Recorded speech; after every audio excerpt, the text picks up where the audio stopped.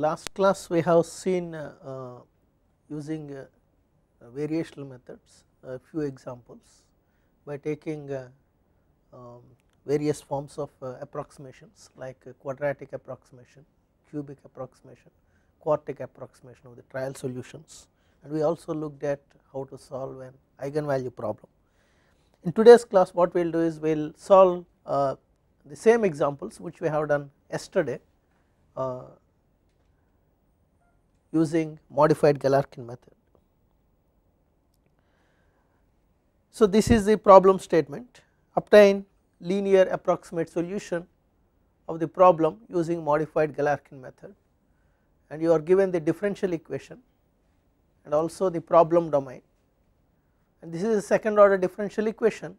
So you can guess you require two boundary conditions to solve this problem, and the two boundary conditions that are given are here, and you can easily check using the thumb rule that I already gave you earlier, that the first boundary condition turns out to be the essential boundary condition and the second boundary condition turns out to be a natural boundary condition. Once again I will repeat, this is second order differential equation.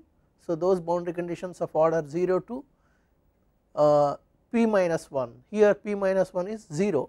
So 0th order boundary conditions are essential boundary conditions, and those boundary conditions of order p to 2p minus 1 are natural boundary condition. And if you check here, the order of a differential equation is 2, so 2p is equal to 2, so p is equal to 1. So those boundary conditions of order 1 are natural boundary condition. So that way you can check the second boundary condition is natural boundary condition. So here we are going to use modified Galerkin method. So you know the basic weighted residual statement for any weighted residual method is this: multiply the given differential equation with a weight function, integrate over the problem domain, equate it to 0. The weight function depends on the method that you choose, and if it is least square weighted residual method, it is partial derivative of E with respect to the unknown coefficients, and if it is collocation method, it is direct delta function, and if it is Galerkin method, weight function is going to be partial derivative of trial solution with respect to the unknown coefficients. So before we proceed further, what we need to do is we look at the any higher order derivative terms, and we will use integration by parts and reduce it to the lower order terms. So if you see this equation, the first term is having second derivative of u, so we can use integration by parts on the first term, that is w times minus second derivative of u with respect to x square. You apply integration by parts on that term and it gets simplified to what is shown there.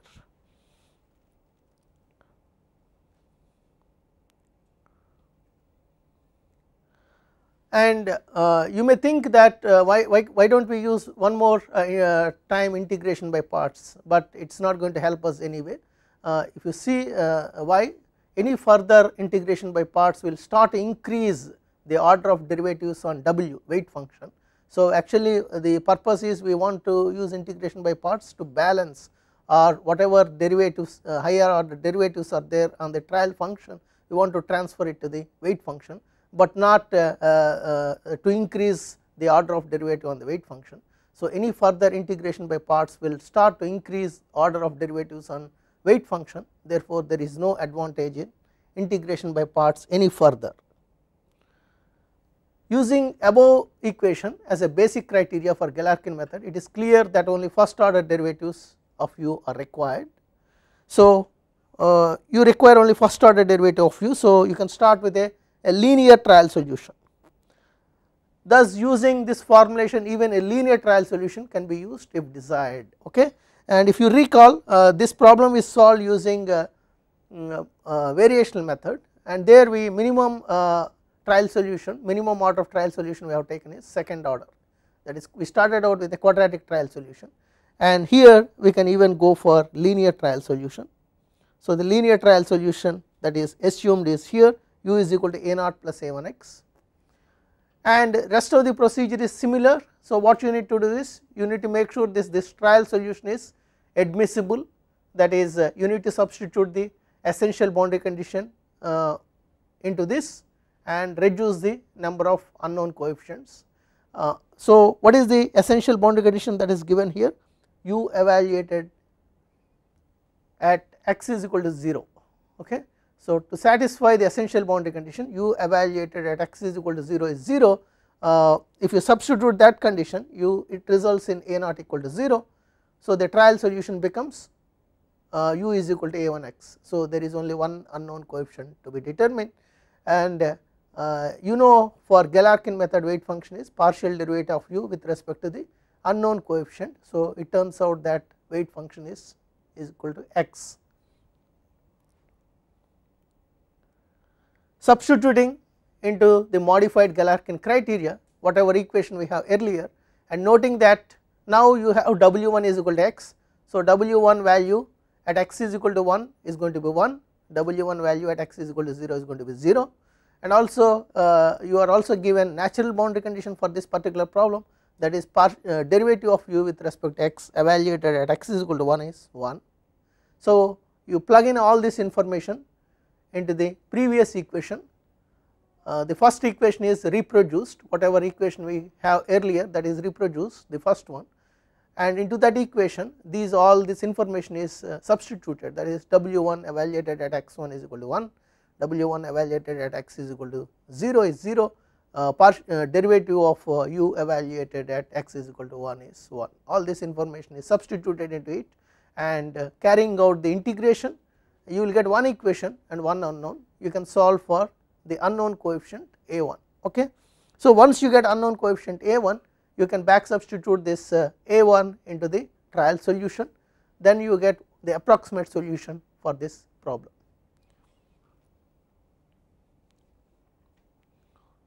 Okay. So approximate solution for this problem is ux is equal to a1 value, which is 9 over 8 times x.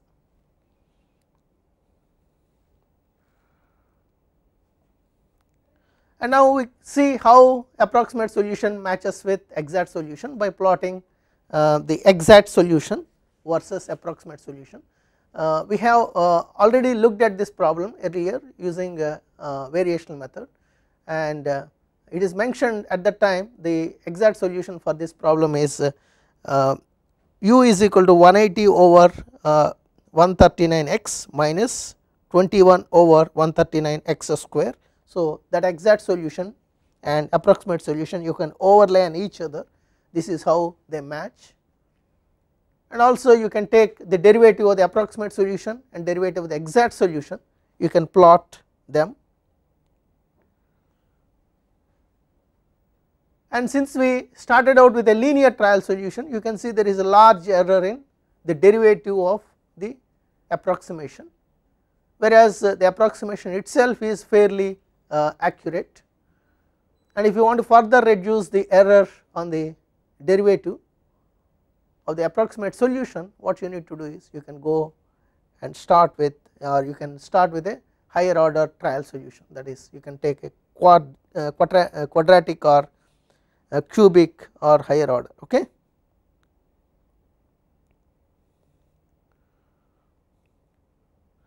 Now let us look at what are the some points related to this technique and this problem. Considering the simplicity of the trial solution, results are not too disappointing, means whatever results you have seen, the approximate solution is itself good, but the derivative of approximate solution has some error. Solution itself is not too bad, however significant error in its first derivative, that is what you observed, and this is generally the case with most approximate solutions. Usually approximate solution get worse as the order of derivative is increased. Whatever you have seen there, we plotted only the first derivative, but if you again take one more derivative, error you will see much more than what you have error in the first derivative.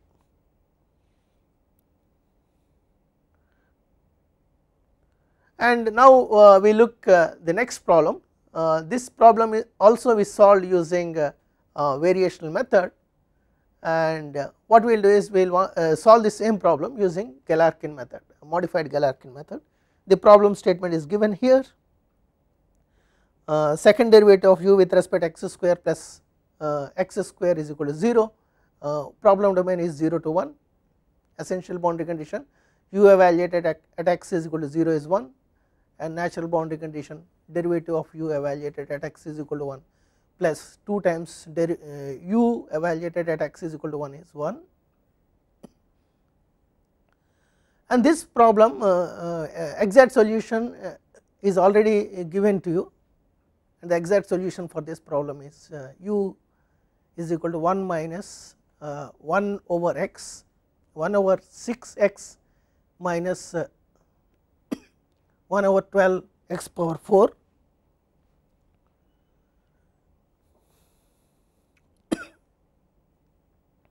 So now let us go through the procedure. First we need to select trial solution and make it admissible. To make trial solution admissible, what we need to do is we need to substitute essential boundary condition and find one of the coefficient, unknown coefficient, if it is possible. So the admissible trial solution for this problem is 1 plus a1x plus a2x square. Once again I want to emphasize here, admissible trial solution is a trial solution which satisfies essential boundary conditions. Okay, so you can check by substituting x is equal to 0 in this equation whether it satisfies essential boundary conditions or not. And now once we got the admissible trial solution, weight functions for Galerkin method are defined like this, that is derivative of u with respect to the unknown coefficients is what is weight function, and here you have two unknown coefficients, one is a1, another is a2. So you get two weight functions, w1 is derivative of u with respect to a1 and w2 is derivative of u with respect to a2, and w1 turns out to be x and w2 turns out to be x square. And what is the Galerkin weighted residual statement?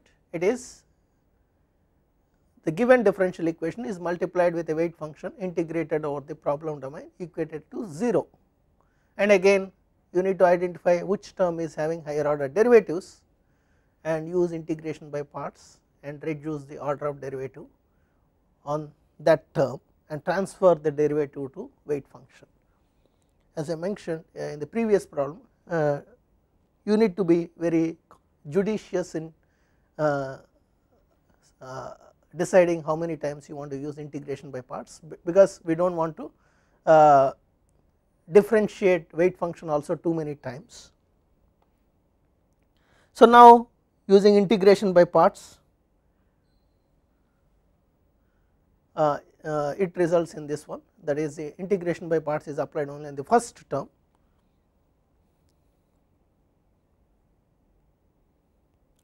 And now we already know what is w1 and what is w2, and w1 if you recall it is x, w2 is x square. So what I can do is both are functions of x, so I am here writing as wi, wi is I takes values 1 and 2, both w1 and w2 evaluated at x is equal to 0 are 0, and w1 evaluated wi where I takes values 1 and 2 evaluated at x is equal to 1 is equal to 1, and the natural boundary condition is already given there in the problem statement. So that is same thing is reproduced here. So all this information, that is wi evaluated at x is equal to 0, wi evaluated at x is equal to 1 is 1, and the natural boundary condition, you can substitute all this information into the first equation, that results in the last equation.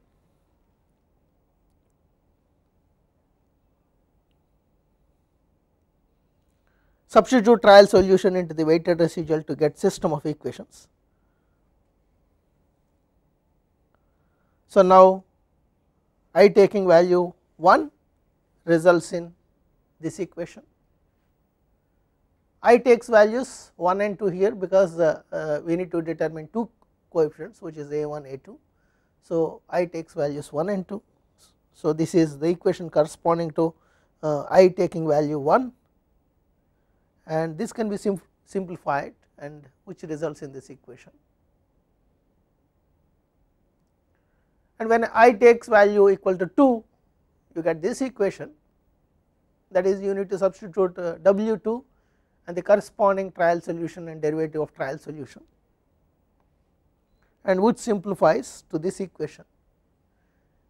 And here you can see there are two unknowns to be determined, A1 and A2, and two equations. So, you can solve these two equations simultaneously and get the coefficients A1 and A2.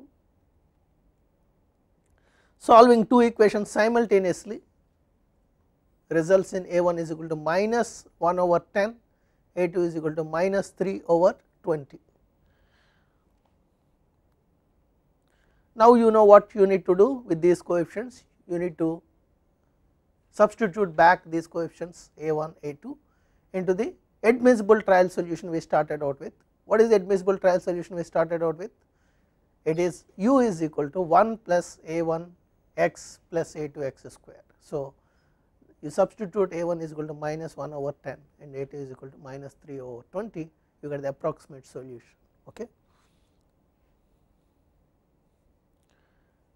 And if you compare this solution whatever you obtained using modified Galerkin method, and this is exactly same as what you already obtained using variational method or Rayleigh-Grigg method, and this is expected because if a particular problem can be solved using these two methods starting with the same order of trial solution, you will get exactly same solution. If you do not commit any mistakes, you should get exactly, and this is one way of checking your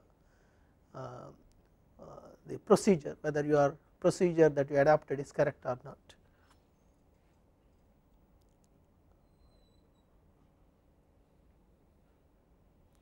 And now let us look at to summarize before we look at what is the difference between or what is how can you see differentiate between approximate solution techniques and finite element method. Before that, let me summarize what we have done so far. We looked at various methods, weighted residual methods, we looked at least square weighted residual method, collocation method, and also Galerkin method, basic formulation, Galerkin method, modified formulation, and also variational method, and we also looked at some problems, what the advantages of these techniques we illustrated through some examples. And so now we can just see before we proceed to the finite element method, let us make a note of what are the differences between the approximate solution techniques and finite element method. Basically, finite element method is essentially an extension of classical approximate techniques, and so the difference between the two techniques, that is classical approximation solution techniques and finite element method, are as follows here. In classical techniques, as you already experienced when you looked at the problems, in the classical techniques the trial solutions are defined over the entire solution domain. That is you started out, if you take any problem, you started out with a trial solution, that is u is equal to a naught plus a1 x plus a2 x square, and that whatever trial solution you started out with is applicable for the entire solution domain, or it is defined over the entire solution domain. Often this trial solution must include large number of terms to represent the solution accurately. This also you have experienced as you increase the order of trial solution, that is if you go from linear trial solution to quadratic trial solution or cubic and quartic, the solution accuracy increases. So, if for a particular problem, if lower order trial solution is not not capturing the exact solution accurately, then we need to include large number of terms to represent solution accurately. In finite element method, which we are going to see in a while, in finite element method the solution domain is divided into finite number of elements, and the trial solutions are defined over each element.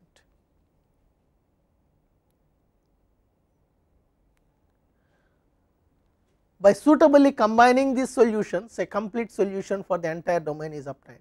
So, what we will be doing is we will be defining trial solution for each of the elements separately, and once we solve for all the unknown coefficients, you will go back to each element and then we will post process it. That is what this means. The second point, since each element covers only a portion of solution domain, a lower degree polynomial can usually be used as trial solution over an element. That is, we can use, instead of going for quadratic polynomial, you can use linear polynomial.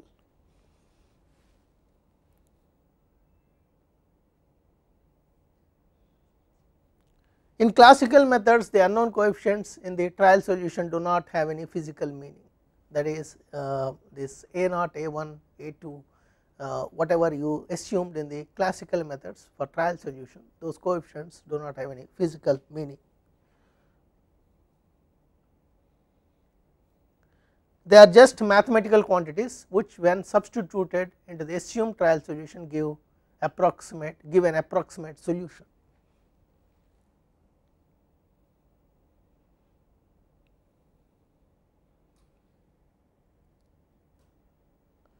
In finite element method, the polynomial coefficients are defined in terms of unknown solutions at key points over an element called nodes. We will see this more details of it in a while.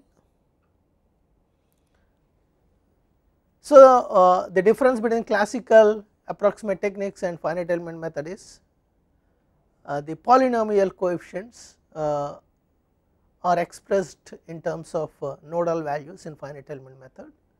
So, this physical nature of unknown parameters makes it very easy to satisfy essential boundary conditions.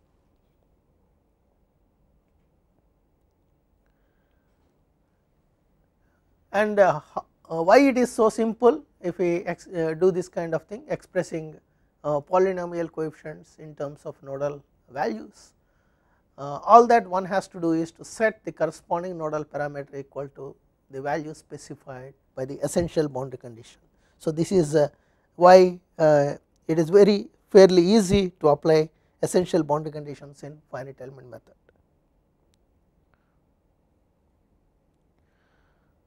Now, what we will do is we will take one example, we will solve this or these concepts, whatever concepts, that is the difference between classical approximate techniques and finite element method.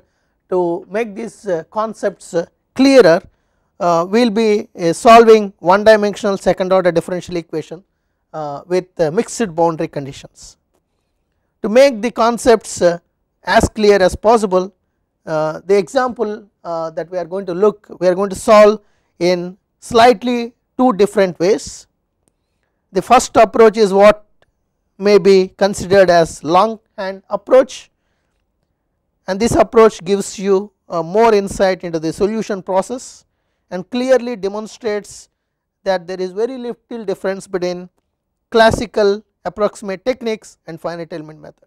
So, we are going to follow two different approaches for solving same problem, and then you will appreciate what is the transition between classical approximate techniques and finite element method.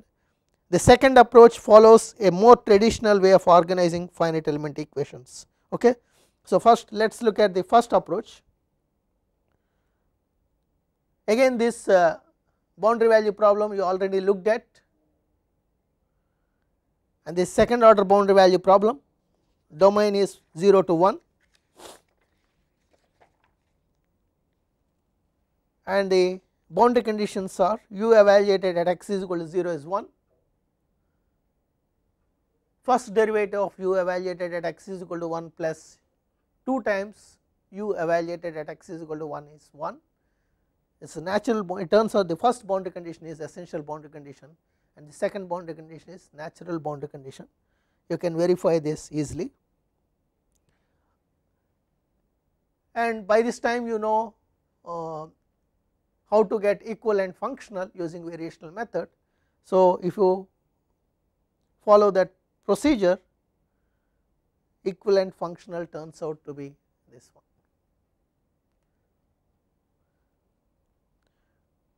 And before we proceed further in finite element method, the first step is to select a trial solution.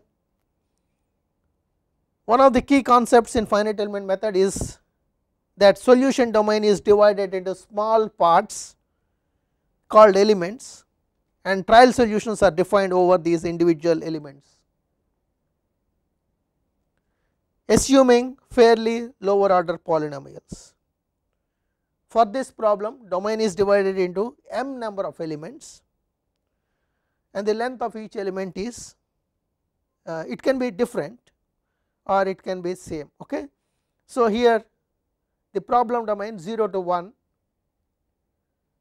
is divided into m number of elements, and each element is assumed to have 2 key points at the extreme ends of that element, that particular element. So, each element has 2 nodes, and there are n number of nodes, m number of elements. We will decide what the value of m and n later in a while, and this is how the solution domain 0 to 1 is divided or discretized. So, now if you take a typical element, and please note that each of these elements can have different lengths. So, they are there is no restriction that all the elements should be of same length. Okay. And now if you see a typical element looks like what is shown there in the second figure. Typical element is connecting node I with I plus 1. The x coordinate of ith node is xi, x coordinate of I plus 1 node is xi plus 1. Length of this element is Li. And let us see what are the various quantities in this figure. M is total number of elements, n is total number of nodes, xi is x coordinate of node I takes values from 1 to n, x1 coincides with x is equal to 0, xn coincides with x is equal to 1, and Li is length of element I, and this is typical element reproduced again.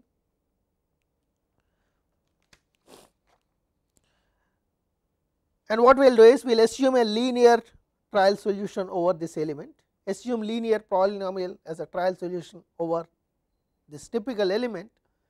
Trial solution can be written as u is equal to a naught plus a1x, and the domain of this element is going from xi to xi plus 1. Okay.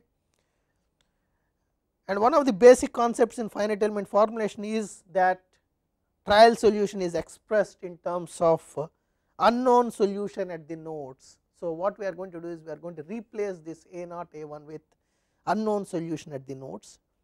These unknown nodal values act as parameters to be determined by various techniques that you already know, that is variational or weighted residual methods. If unknown solution at node I is denoted using ui, and the unknown solution at node I plus 1 is denoted using ui plus 1, what we can do is you can substitute, you can get 2 equations from the assumed linear polynomial trial solution, that is u value at x is equal to I is ui, u value at x is equal to I plus 1 is ui plus 1. Substitute those 2 things into this equation, you get the first equation, that is u evaluated at x is equal to xi is ui, that is equal to a naught plus a1 xi. Second equation, u evaluated at x is equal to xi plus 1, that is ui plus 1 is equal to a naught plus a1 xi plus 1. Okay. So, now you got two equations and you can solve these two equations for a naught and a 1. Subtracting the second equation from the first gives you what is a 1, and substituting the a 1 that you just got by subtracting equation 2 from equation 1 into the first equation, you can obtain what is a naught. So, that is what is shown here. Subtracting second equation from first results in what is shown there, and please note that xi plus 1 minus xi is equal to Li. Length of the element is given by the spatial coordinate of I plus 1th node minus spatial coordinate of ith node, and substituting a 1 into the first equation gives us a naught. And now you determine what is a naught and a 1. What you can do is you can substitute back these coefficients a naught a 1 into the trial solution, linear trial solution that we started out with, and then you need to do some mathematical manipulations such a way that you bring the coefficient or the terms having coefficients ui and ui plus 1 separately. So, first step is you substitute a naught a 1 into the linear trial solution that you started out with, and the second step is you group terms having ui as coefficient, ui plus 1 as coefficient separately. Whatever term which is coefficient of ui, that is called ni, or that is defined as ni, and whatever coefficient that you have for ui plus 1, that is defined as ni plus 1, and this ni and ni plus 1 are called shape functions or interpolation functions, and this is one way of deriving shape function expressions, but the other simple way of deriving these shape function expressions is known as Lagrange interpolation technique. So, the equation u can be written in a compact manner like this. Once we define what is ni and ni plus 1, u is equal to ni ui plus ni plus 1 ui plus 1.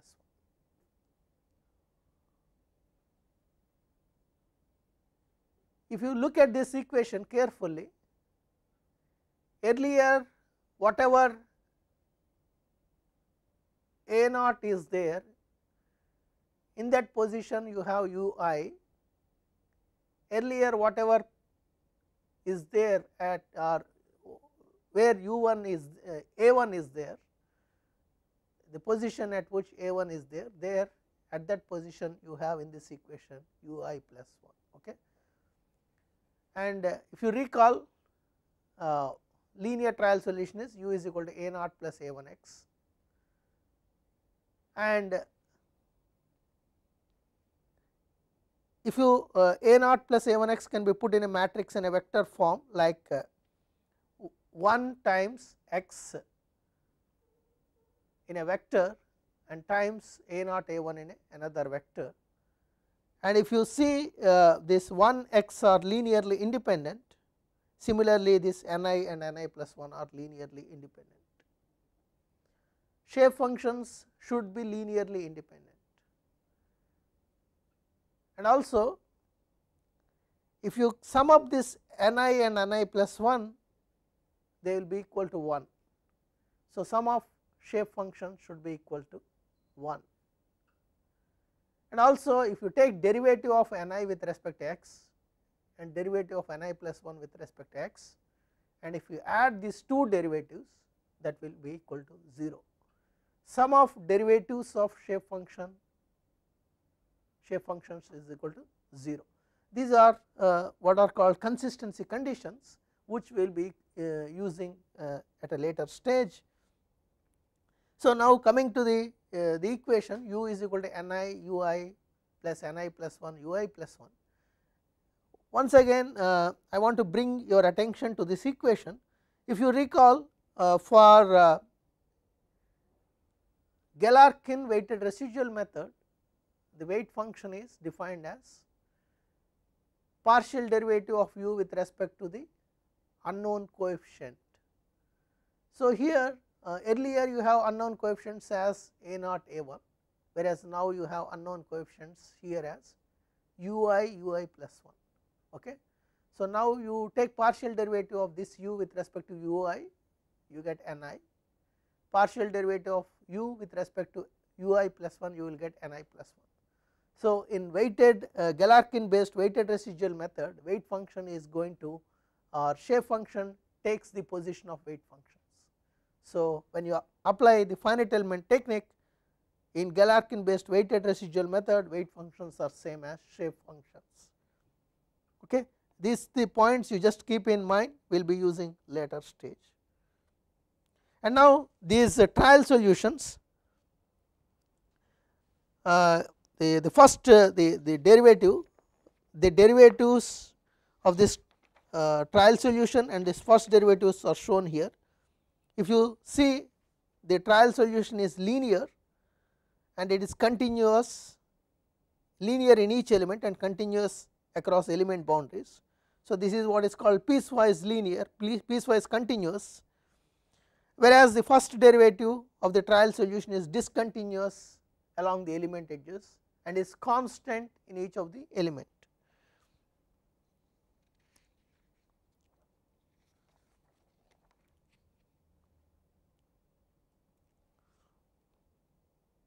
And now we define what is the trial solution for this problem in terms of finite element shape functions and the nodal values. Now we are ready to solve the problem that we are looking at. The equivalent functional for the problem that we are looking at using Galerkin method, variational method is here.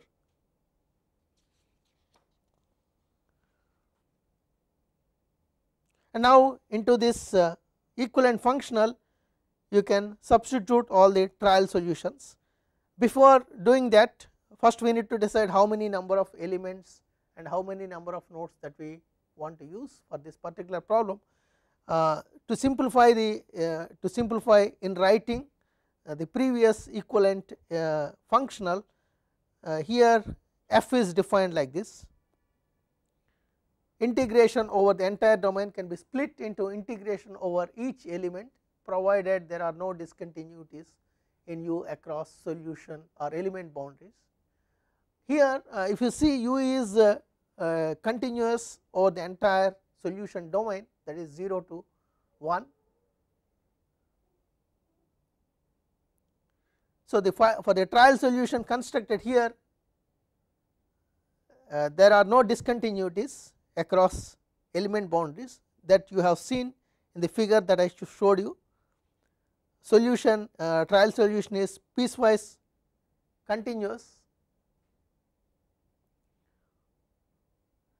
So, this equivalent functional, the integral 0 to 1, we can split it in this manner, where x1 corresponds to x is equal to 0 and xn corresponds to x is equal to 1, and depending on the number of elements you choose for this particular problem, you will get so many number of integrals there, and the last two terms are boundary terms, that is u evaluated at x is equal to 1, u square evaluated at x is equal to 1. So, before we proceed further, we need to decide how many elements you want for this solution domain. So, let us try using one element, that is we will take only single element over the entire domain. The first node coincides with x is equal to 0 and the second node coincides with x is equal to 1. if the entire domain is considered as one element with nodes placed at ends of the domain, that is x at x is equal to 0, that is x1 is equal to 0, x2 is equal to 1, length of the element is 1. The nodal parameters or the unknowns that are to be determined are denoted with u1 and u2. u1 corresponds to node 1, u2 corresponds to node 2. And now for this element, you know what is node 1 and what is node 2. So, you can easily write the trial solution as n1 u1 plus n2 u2, and from the nodal coordinate information that is given to you here, you can easily find what is n1 and what is n2. And also essential boundary condition is prescribed for this problem at u evaluated at x is equal to 0, that is 1. So, n1 n2 substituting the nodal coordinates, the trial solution becomes this. Essential boundary condition at node 1 requires u1 is equal to 1. When you substitute u1 equal to 1 into the previous equation or the trial solution, it becomes u is equal to 1 minus x plus x times u2, and the derivative of it you can easily find, it turns out to be minus 1 plus u2. So, all these quantities, that is trial solution and derivative of trial solution, are required for us to plug into the equivalent functional. So, we need to plug into this functional.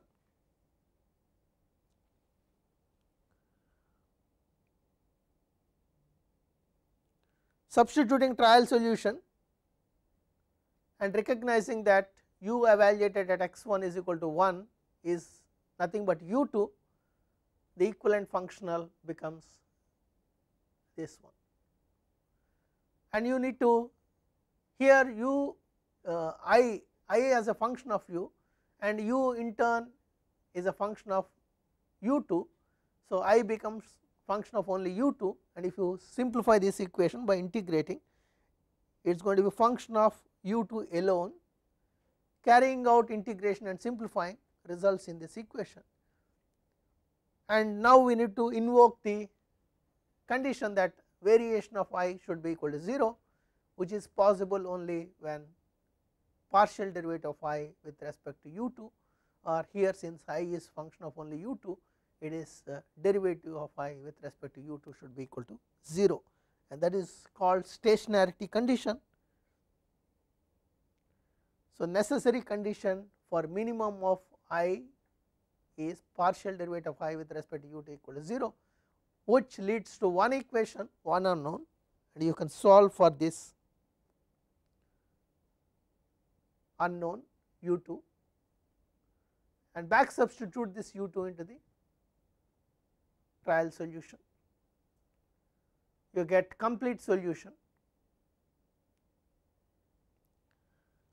Therefore, the approximate solution is u is equal to, if you simplify after substituting u1 u2 values into the trial solution that we started out with and simplifying that equation, the approximate solution turns out to be u is equal to 1 minus 0.25 x, and also you can take derivative of this, which turns out to be minus 0.25.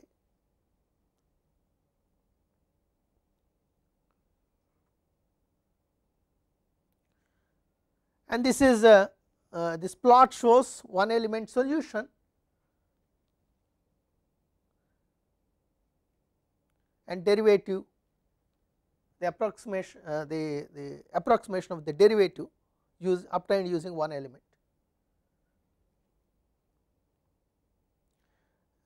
We do not know whether this one element is good enough or not. So, what we can do is we can increase the number of elements and see whether solution is converged or not. So, now let us try using two element solution.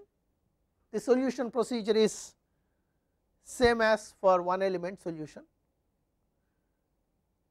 First you need to divide or discretize the domain into two elements here, because we are looking for two element solution, discretize domain into two elements and take for simplicity here the two elements are assumed to be of same length, it need not be. So, x, the first node coincides with x is equal to 0, second node coincides with x is equal to 0.5, third node coincides with x is equal to 1 and length of each element is 0.5. Since the nodal values of the spatial coordinates, spatial coordinate values and the length of each element is known, you can easily write the approximate trial solution for each of these elements. And also noting that essential boundary condition is prescribed at node 1, which is u evaluated at x is equal to 0 is 1, it turns out that u1 is equal to 1. So, trial solution for element 1, substitute the spatial coordinates corresponding to node 1, node 2, here you have two elements. So, for each element you have locally node 1, node 2 and global node number is different from local node number. For element 1, local nodes 1 and 2 coincides with global nodes 1 and 2. So, you can plug in the corresponding spatial coordinates of nodes and get n1 n2, and once you get n1 n2 you can write approximate trial solution. Here u1 value is also substituted, u1 is equal to 1, that is already given, and derivative of u is, you can easily check, it turns out to be minus 2 plus 2 u2. And now trial solution for element 2.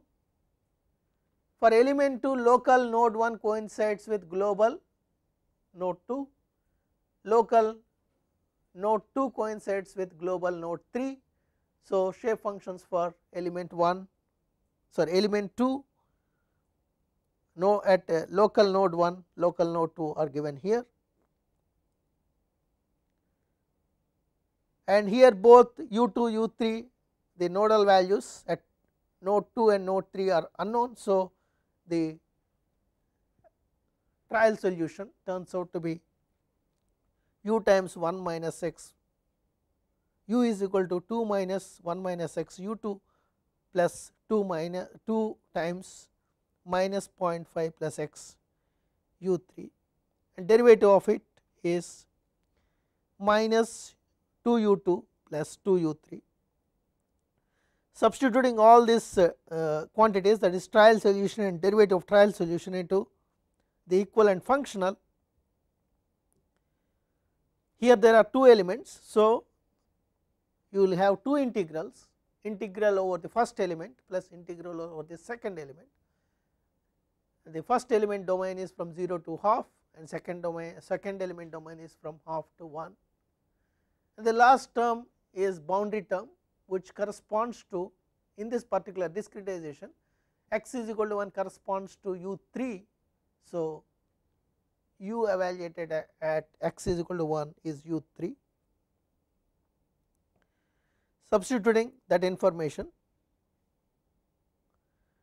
u I as a function of u turns out to be this, and simplifying this integral,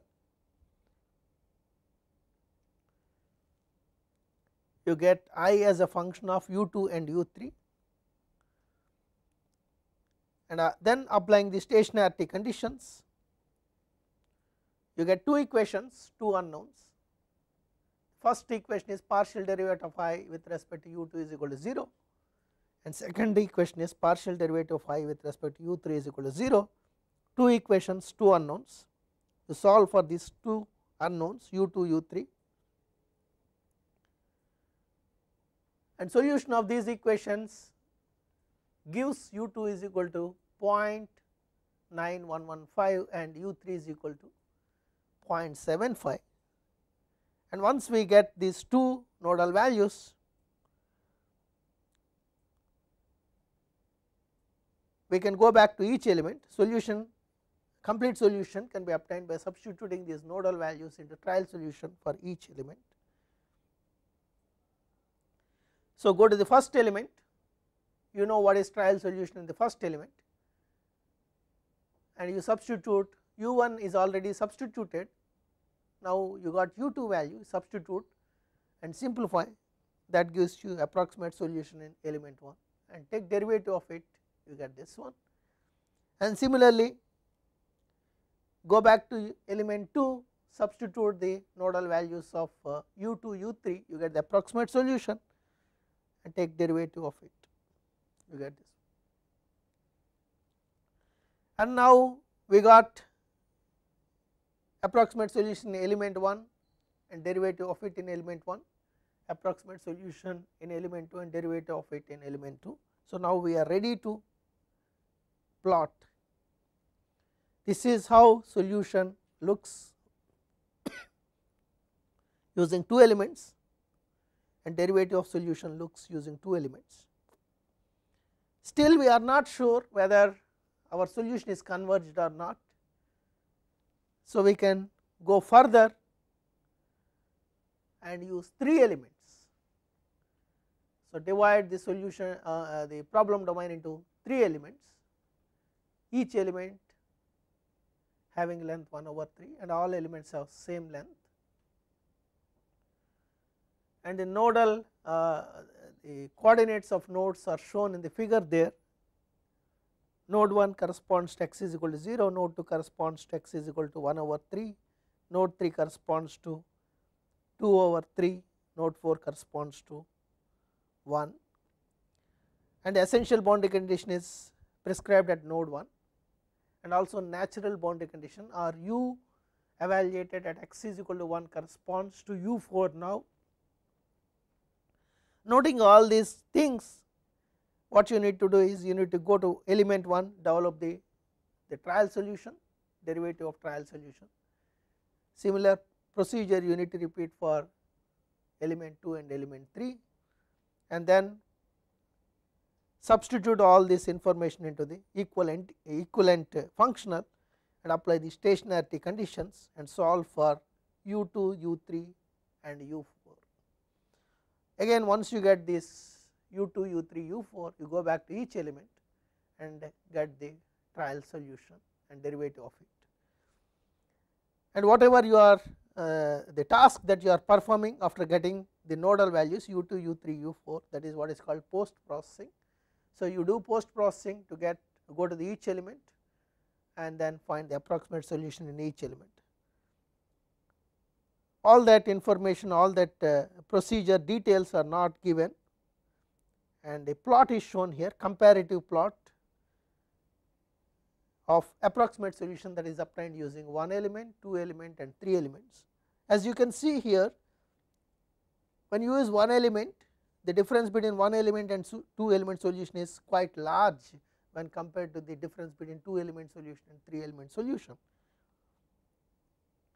And you can also plot a comparative plot of each of these discretizations for derivative, first derivative of u, and that looks like that. And as you can see from these 2 figures, the solution is fairly converging from 2 elements to 3 elements, whereas the derivative of this approximate solution is still not converging when we go from 2 elements to 3 elements. Okay. And if you want to further reduce error, you can go for 4 element solution. And as you can see here, as you increase the number of elements, the effort that you have to put in solving for the unknowns is becoming more. So, let us see what are the advantages of finite element method. So, what we did is we solved a problem using Rayleigh-Grigg method or variational method by substituting finite element approximations of trial solutions and derivative of trial solutions. And we did convergence study, and based on the observations that we obtained by solving this or with this experience, the advantages of finite element are, as the number of elements is increased, finite element solution gets better even with fairly simple trial solution over an element. You please remember that we have used the simplest trial solution that we can use, that is linear trial solution, and you also observe that as the number of elements is increased, finite element solution is getting better. A simple trial solution obviously requires less effort in carrying out the required integrations and differentiations.